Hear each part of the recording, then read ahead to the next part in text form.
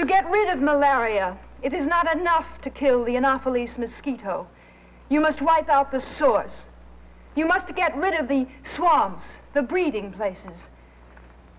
I'm sure that you members of the voluntary welfare agencies in our city know that poverty has its similarity. The problem requires us to go to the source.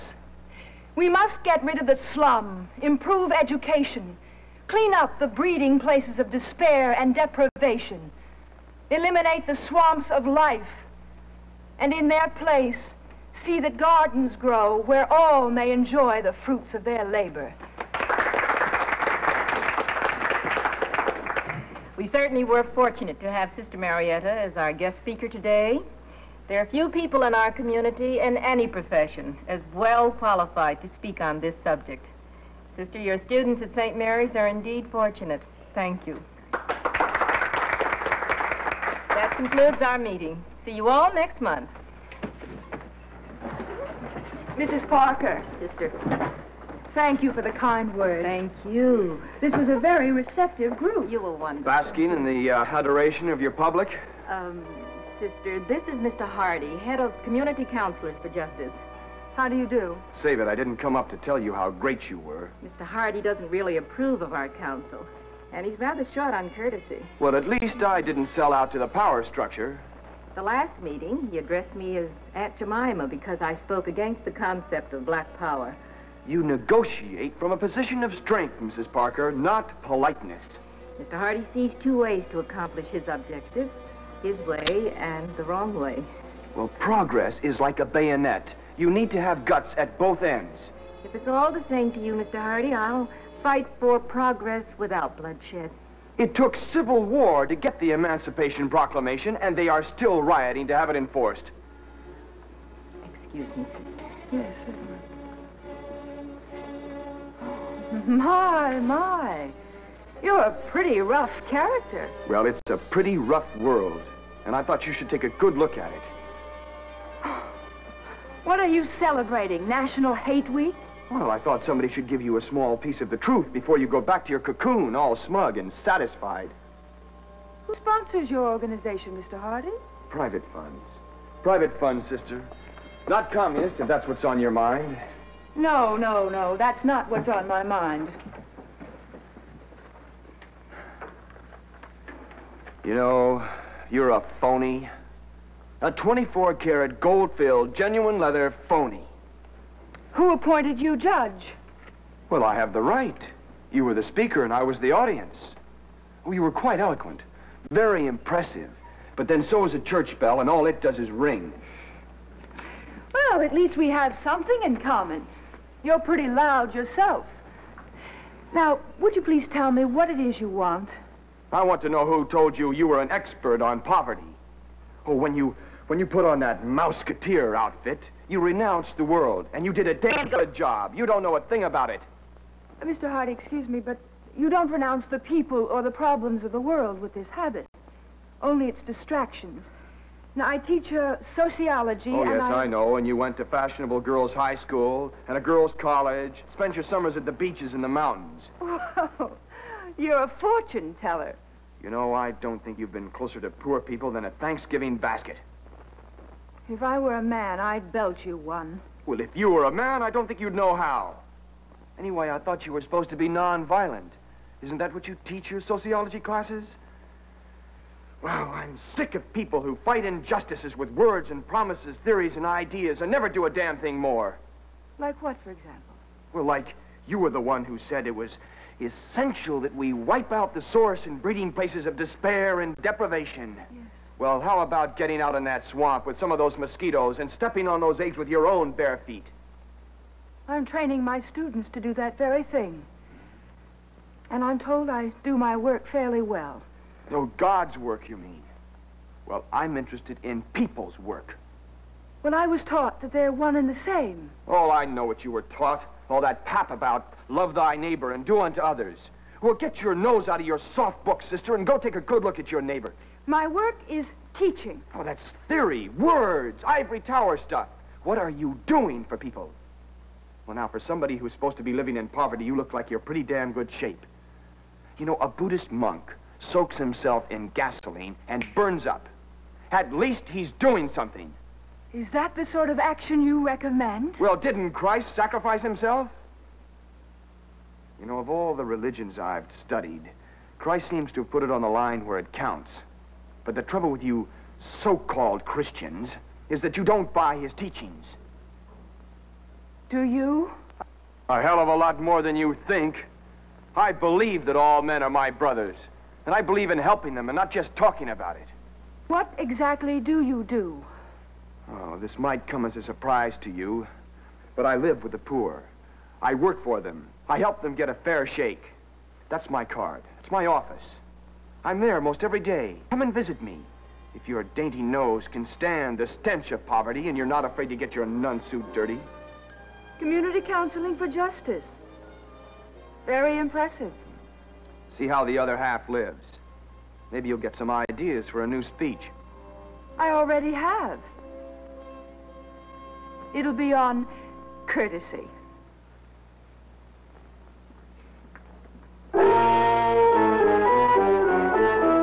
Insight. Stories of spiritual conflict in the 20th century.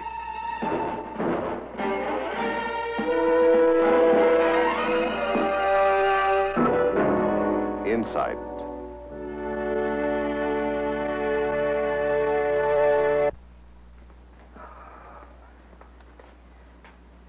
Come in. I wondered who was marching on my ceiling. I'm sorry, sister. I didn't mean to disturb you, but... Well, I haven't been able to get any sleep. I met a young man today. Oh, no, nothing like that at all. He was a young social worker, I guess you'd call him. A Mr. Al Hardy. Well, he called me a phony. He didn't believe you were a nun? He believed that, but I don't think he believed that I was a Christian. He said I wasn't involved. Involved in what?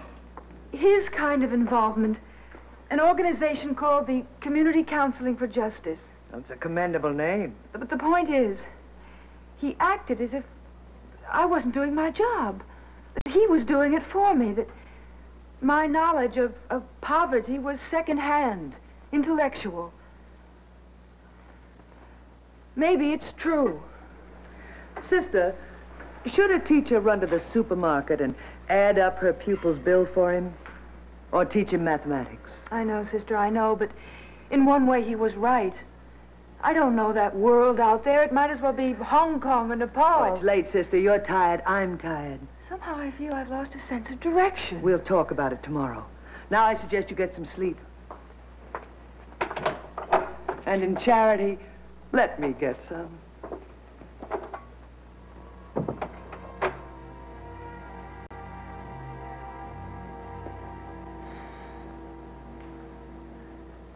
You know him. He means well, but he kept putting it off, and then nothing happened. Excuse me for a second. Come in, please. The doors are open.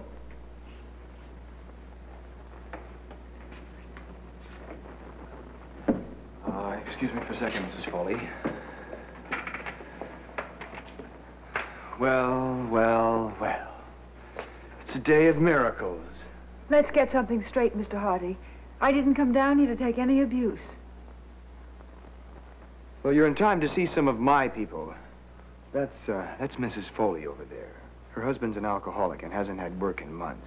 She has 3 children at home that haven't eaten since yesterday. And, oh, don't let the name fool you. She's Jewish. Her husband's a Catholic. Well, he's conscious. Come in. Mrs. Foley, this is Sister Marietta. Sister? Mrs. Foley, would you mind if Sister Marietta joined us? No, of course not.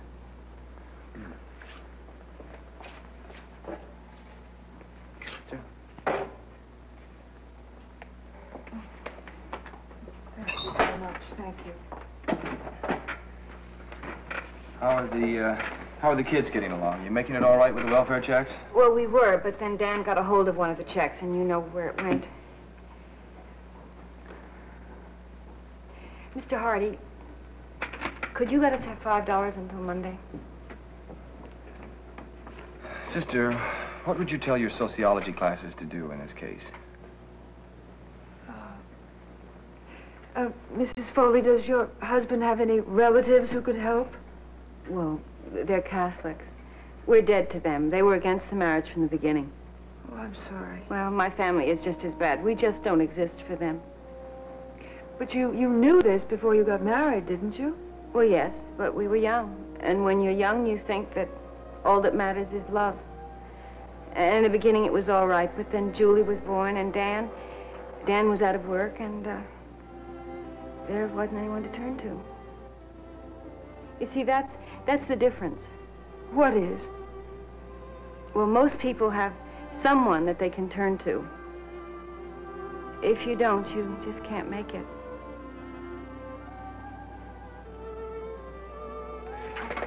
How's little David?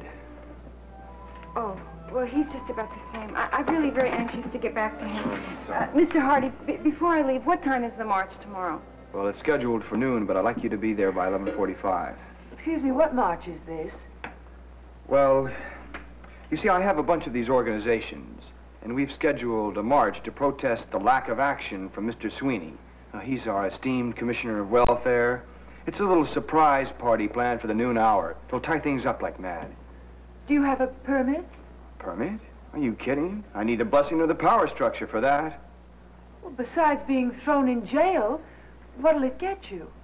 Well, I've been there before, and that's not bad. It's publicity, TV coverage, newspapers. Maybe somebody up high will ask some questions. Maybe the people will get curious. The people? The people, yes, you know, the ones that vote. This is still a democracy, isn't it? And it has laws to protect the rights of all people. Oh, yes, but the poor don't need protection. They need exposure. They need to learn to care, laws or no laws. Worthy objectives, no matter how noble, do not justify illegal means. Yes, you can have that engraved in marble. The ends do not justify the means. Listen, they're not interested in the ends. They want a beginning. How can you possibly believe that you're helping anyone by breaking the law? Sister, in those books of yours, didn't you ever read about all that tea they dumped in Boston Harbor? Mr. Hardy, I'm really very sorry, anxious. Mrs. Foley. It's all right. Well, here's $5. That's all I can give you. I'm very short this week. Oh, thank you. I appreciate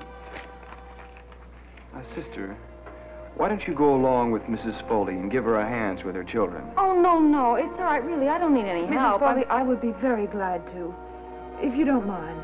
Mind? Oh, no. I'd be glad to have somebody to talk to. Good. I'll see you later, Mr. Hardy. Sister? Julie, honey, it's Mama. Honey, how is David feeling? Oh, he's about the same. You'd better take a look. Yeah, excuse me, sister. My name is Sister Marietta. Would you like some lunch? Oh, I can do it. What do you have? Milk, bologna, and some soup. How about making some sandwiches? Okay. Are you a Catholic? Well, yes. Have you known Mother long? No, I just met her today. That's pretty good. Well, what? Being a Catholic, I mean. Well, why do you say that? Well, I think it's pretty good being anything. You see, we were never anything. Daddy's Catholic and Mama's Jewish. Well, didn't you ever go to church?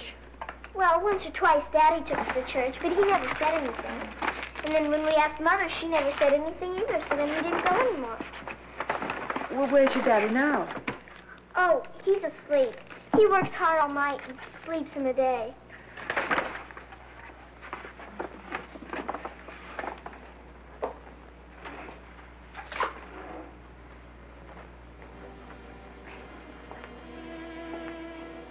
He's burning up. Mrs. Foley, I think we'd better send for a doctor. No. What's this? What is this on his arm? He got bit by a rat. When? Mrs. Foley. A couple of weeks ago. Mrs. Foley, we've got to get David to the hospital right away. Please. I'm going to pray. When do we get some word? The doctor said he'd call as soon as the lab report came through. Who's responsible for those rat-infested tenements? Somebody's got to be responsible. Are you putting rats in place of mosquitoes in your next lecture? Oh, but... Well, now, you were the one that said we had to get at the source, wipe out the breeding place. Yes, I said it, and it still goes. Well, then help us give Commissioner Sweeney the works tomorrow. Listen, if we could get him off his complacent desk, maybe we could wipe out the rats and the filth and the late garbage collection and all those things that you all take for granted. I'm sorry, but I can't do it. Still afraid to get your nun suit dirty? You know, it seems to me I remember a story about Jesus and the lepers. But you just don't understand. No, unfortunately, I do. You know, for a brief moment, I thought you were getting religion. When you asked me who was responsible, well, you are responsible, and I am. The whole world is. Everybody is responsible for everybody else. And the ones that are hurting worse should get help first. Now, I have to apologize to you, sister. I called you a phony. But you're worse than that. You're a hypocrite. You're as much a public menace as Commissioner Sweeney, only at least he's obvious. Now, maybe you better go before I lose my courtesy.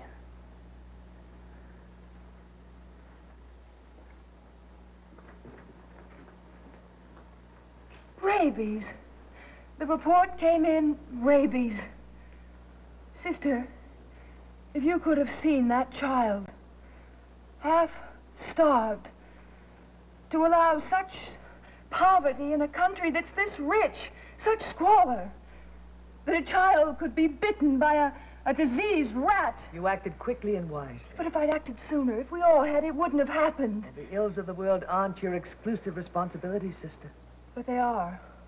Forgive me, sister, but they are. I have enough to eat. I have a roof over my head, and I have security. I took a vow of poverty. And yet I have just seen poverty for the first time. How could I vow something I don't understand? Our vows aren't negative. They're to give us freedom to serve others. To serve. I've just been serving my own pride.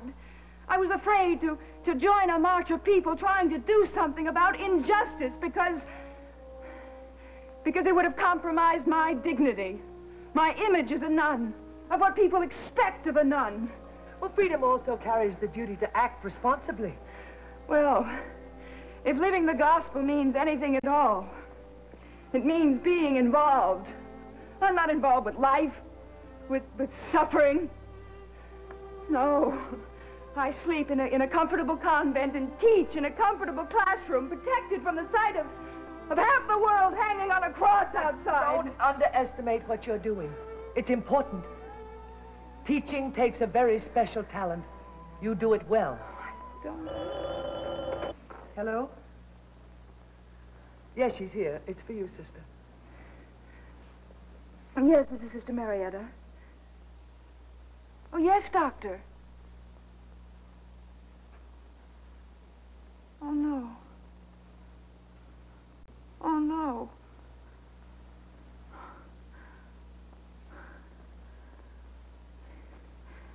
Yes, Doctor, I'm all right. Thank you.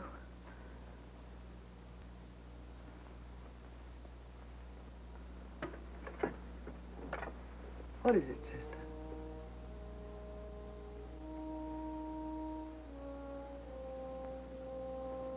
Artie said I was responsible. That we were all responsible. He was right.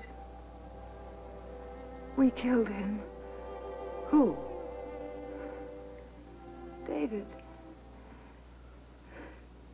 David Foley. He's dead. Dead. Please, sister, calm down. Commissioner, I'm not asking you to halt the processes of government. I'm telling you to put them in motion. A municipality is a very complex thing, sister. We have sanitation, lighting, utilities, schools, police, parks, fire. You have to balance, give and take. Don't recite for me, Commissioner. I'm not giving you an examination. Do you realize what you are asking? Yes. Exactly what you're paid to do. Only no one should have to ask you. This is the function of your department. I appreciate your concern. I sympathize with your position. But I don't need you to tell me what my function is. Oh, don't you? Well, what are you waiting for? A plague? Oh, now, don't start exaggerating. One rat is not a plague. How can you exaggerate the death of a child? Sister, I don't know how much you know about Hardy and his gang, but you're mixing with a pretty bad bunch. People with jail sentences, pinko attitudes. They're a dangerous group for a sister of the Catholic Church to get involved with. Mr. Hardy's attitudes are not at issue. The facts speak for themselves. The child's death is an indisputable fact. The health department will find rabies indisputable. I understand the health problem. I sympathize with the child's loss. I'm a good Christian sister. After all, I am on the committee for your school's new laboratory. And what bearing does that have on this case? I don't think your superiors are going to be particularly happy about your involvement. Are you threatening me, Commissioner? Just the facts of life. Politics is a little out of your line. You mess with the machinery of government, be prepared to get mangled. But law isn't out of my line, nor is human dignity. I'd just like to remind you, Commissioner, that your department has a budget allocation in excess of $1 million. I'd also like to tell you that I've studied this report very carefully. It's part of the course I teach. Oh. Your expenditures are specifically spelled out in the area of neighborhood service. I refer you to sections G and H, subdivisions 1, 2, and 3 of both sections. It doesn't take a great knowledge of law to read your administering of the budget as a misappropriation of funds.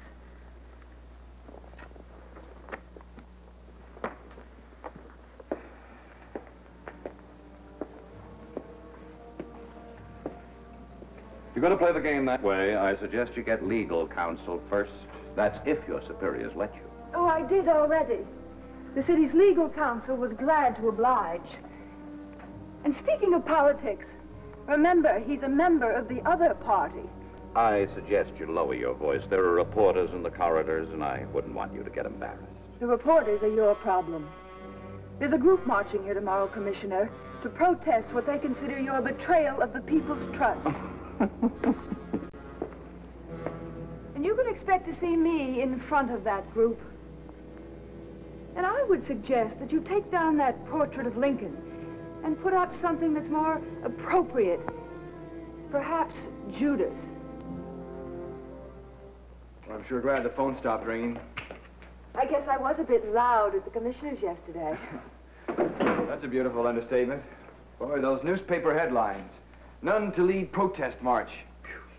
I just wish it hadn't hit the papers. You gonna get in trouble? I might.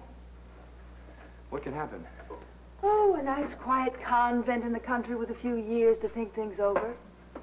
There's no sense worrying about it now. I've committed myself, and I wouldn't want it any other way. I still say you did one hell of a job on Commissioner Sweeney. Boy, that newspaper reporter must have had his ear glued to the keyhole. Was that Judas' remark on the level? I'm afraid so. I shouldn't have. It wasn't a very charitable remark. It was lacking in courtesy, if you ask me. Come in, the door's open.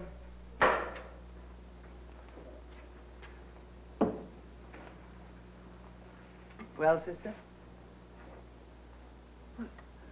I don't quite know what to say. Oh, that's a refreshing change. You've seen the newspaper? Yes. You were remarkably vocal here. It was brought to me by someone who also came to cancel his pledge for the new school laboratory. Sister, I might as well fill you in. There were 16 pledges canceled before I left, not to mention the phone calls. Sister, I'm sorry. I'm truly sorry. I didn't mean to get the school involved. Didn't you know the moment you came down here, you'd get the school involved? Now, listen, it's not really all her fault. I goaded her on. I know your part in this, Mr. Hardy. He has no responsibility for my actions. Responsibility. Responsibility. Oh, that's a word that's been bandied about an awful lot these past few days. Now, let me give you some facts. Besides the canceled pledges, 2 of the Board of Trustees have resigned. The newspapers, TV, and radio have been parking outside our convent door. When I left, the place looked like a carnival. Well, I can use the publicity. You can. We can't. Commissioner Sweeney came to see me to give me a first-hand account of your activities, your associations, and your conduct. I didn't realize it would go this far. The commissioner also said something about going to see the bishop. Well, I guess that about does it. Well, sister, everybody's not built to fight City Hall. I suppose not. But anyway, I have a present for you. I was saving it as a surprise. Present? Here's a permit for your march. I asked the city attorney to get it for me. At least now you're within the law. Well, if you'll excuse me, Sister and I will be going. That seems wise. Wise or cautious? Well, sometimes they can be the same thing. And sometimes they can be quite different. If I had my choice, I know where I'd be. Well, no one has restricted you, sister. As your superior, I suppose I could, and I'm sure you'd obey. But as one human being to another, I can't, in conscience, impose my point of view on you. But what would happen if all nuns did But, this? Sister, I'm not all nuns. I'm me, and I think that's just the point. I have a conscience of my own. I'm not restricting you, sister. The decision is yours.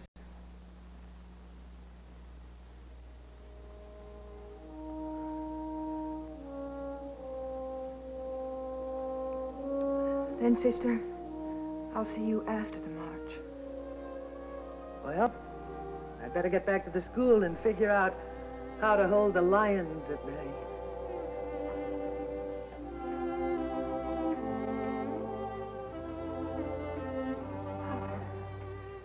I wonder if we have enough time to make a sign that reads, "Down with Judas." I think that would fit my image. Yeah. Permit. Wow. There are only two types of people, Pascal said. Those who have found God and those who are looking for him. Most of us fall into the latter category. We know we need God. We know we can't be happy apart from him, if we don't know how to find him. Some people seek God in solitude. They withdraw from the world and its problems in order to enter the inner world of the spirit in the hope of communing with God there. Other people do just the opposite. They immerse themselves in the pains and problems of their fellow human beings. Through the unselfish service of man, they hope to contact God. We all need God, but each of us has to find his own way of approaching him. For you, is it withdrawal into solitude, or immersion in service, or perhaps a combination of the two? Insight is a production of the Paulist Fathers, a group of Catholic priests who serve their God by serving those outside their church.